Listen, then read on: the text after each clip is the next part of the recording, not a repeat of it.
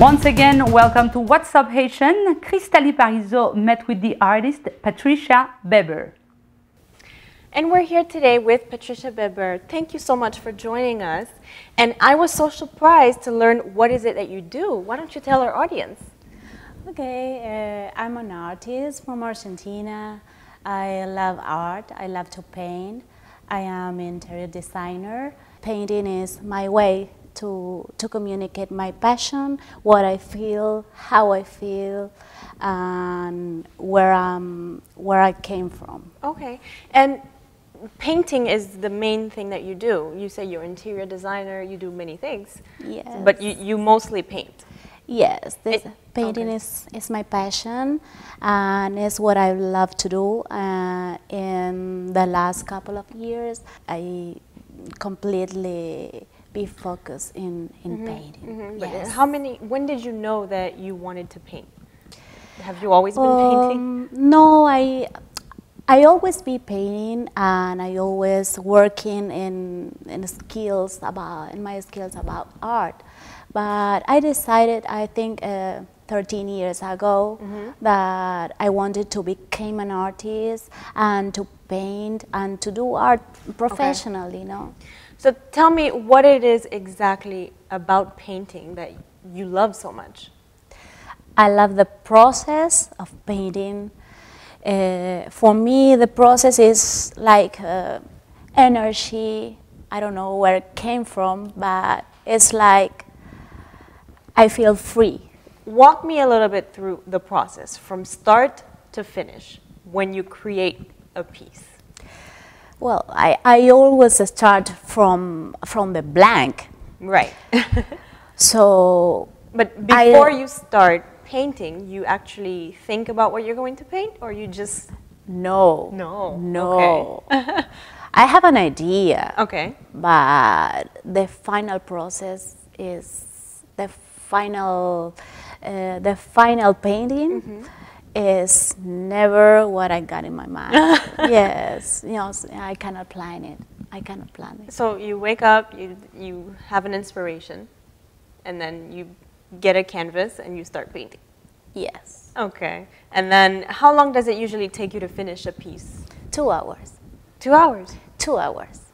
Would you say that's and the norm? I take a lot of time. Maybe it can be less, but what happened? Maybe I need to let the painting dry because I work in layers. And by the way, this is Patricia's painting. If you can see, she's pointing at it.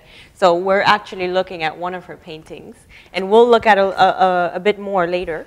But I just wanted to mention that. So this is one of your paintings, and that took you about 2 hours? Yes. Okay. And you work in layers, you said. So you let one yes, dry for before... example, I paint the background and I let dry a little bit so I can do another layer. And the thing is, that is very important because you don't mix it with the dry, with the wet painting behind. Okay, is it acrylic or oil? It's acrylic, it's oil, it's enamel, it's a mix of everything. Oh, wow, okay. And what type of paintings do you do? What type of art do you consider? I consider that I'm abstract, but with a mix of figurative art, yes. Oh, okay. And you actually studied art? I studied interior design, and I also went to ceramic school. When I studied drawing and painting and all that. If I know correctly, you started painting back in Argentina. Yes. So now you live in Florida. Yes. And you still paint. Is that what you do for a living now? No, it's not what I do for a living now, but it is in my plans.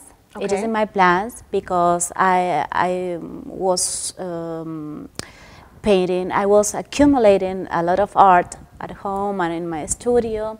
And in Argentina, I used to do a completely another thing. I was a woman of business, running a company with a lot of people. Wow. I wanted to change my life, and I like I told you, I wanted to do what you were passionate about. Yes, yes. Okay. What are your other hobbies? What do you do for fun? Well, I'm working in my new line of purses and my new line of jewelry. Oh, really? So it's gonna be a completely surprise for everybody. Nice. It's gonna be unique pieces. Unique pieces. I don't want to do a lot of quantity, but I want to do a personalized product. Okay. Can you give me an idea of your prices? How much do you usually charge for a painting? That's a difficult question. But it depends of the size of the painting, it depends of the technique, it depends how much time did you get involved with that work, and it depends, it varies. Could you tell me at least what's the lowest price you ever charged for a painting? I prefer to keep that in private. Okay, all right, that's fine. But tell me a little bit more about the business aspect, because you said you were a businesswoman. Yeah. And you know, I've always heard throughout my life that people are either left brain, right brain, creative, or business. It seems like you have both. So would you say that that's correct? My dad, the only thing I can tell you, and I'm speaking from the bottom of my heart, is that my dad trained me. Okay. My dad trained me to do that. You didn't have a choice. And let me tell you, I'm using that now. Right, that's great. Maybe at that time I didn't understand what I was going to do with that in the future. In Argentina, what we do is I have a company with my dad. My grandpa used to do the founder of the company. The company has 50 years, so we sell tools and machines, and it's very nice to share both, the creative parts and the business parts in this. What was your role exactly in the company? I'm the director. I'm still the director. Oh, you still are? Yes. How do you manage to do that? I do away from home? do different activities, and when I'm here in Miami, I work from here to do some business, to get in touch with the vendors that they are in the street. But it's nice to have different roles, not only focusing only one thing. For example, the art. Right. Yeah. That makes you feel that better, no? How would you describe yourself? What are your flaws, your qualities? What do you like the most about yourself and hate? Well, I like the idea that I'm completely changing all the time. All the time, I'm changing and changing my surroundings, changing the things that I want to do. I'm always creating. If it is something for the kitchen, for the living room, something, I'm always changing the things. That is what I enjoy much. I love to meet new people. Okay. And what about your flaws? What do you think you need to improve on? Well, as a person, you always need to improve. You always have to believe that you need to get better, because if you don't do that, you are stuck, and you cannot make bigger things that you are doing right now. So I think life is a process, design is a process, having a family. It's also a process. Right. So every process needs changes. What do you think is the emotion that comes across your paintings the most? Anger or sadness or happiness? It's happiness, completely. Happiness and freedom. Okay. Yes. What do you hope to do with your paintings? What is your ultimate goal in life? Well, I have a lot of goals. For now, I'm completely focused in building my line of jewelry and my line of purses, and I also want to do something good for other people.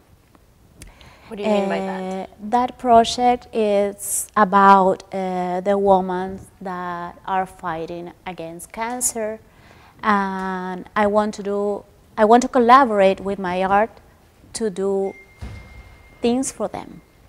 Okay. So how exactly? What do you see? Okay. How do you see your art fit into that?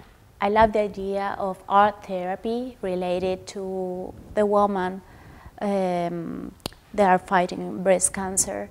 I can sense a little bit of African influence in your art. Am I correct? I mean, because it kind of looks a little bit like African. It's now that you mention, maybe yes, the contour of the figures. Yeah. But it's not, for me. It's not. It's figurative. Mix it with abstract. Okay. I know you did a painting of the Haitian flag. Yes. What do you know about the Haitian culture? With the Asian colors. Yes. Okay, my husband is Asian, and I love the culture. I love the food. It's an amazing people. I went to meetings with all the Asian people, and I love that. You said the food. What kind of food do you like the most? Okra. Okra. She knows about okra. Griot. I love that. Griot, yes. you know griot. Yes. Okay, nice. Yes. And what is your message to all our viewers? You know, most of our viewers are of Caribbean descent. What is your message to all our viewers watching? Especially say thank you to everybody to get involved in what I'm doing. It's my passion, and it's nice when you share that with the people. No? And how can people get in touch with you and follow you? You can visit my website, patriciaweber.com, and also my Instagram, #PatriciaWeberArt, and there you can see all my paintings and my sculptures and all my works. Okay, wonderful. Well, thank you so much for joining us today. It was a pleasure having you on the show, and we hope to see you again soon. Thank you so much to you and to everybody. Thank you. Thank you.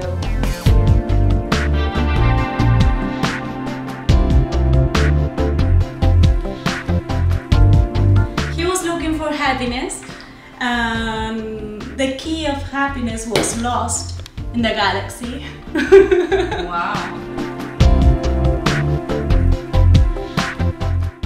This is a painting that belongs to Muse's collection. Basically, it's like the word said, it's Muse's.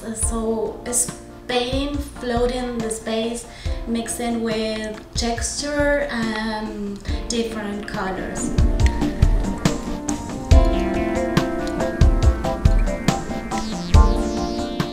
This is love, infinite love, and it has to be with the idea of the love that perdure in time. This is the it's called Circles of Life, and it has to be that life is not only one thing, and it's not only about one person, it's not only about one episode.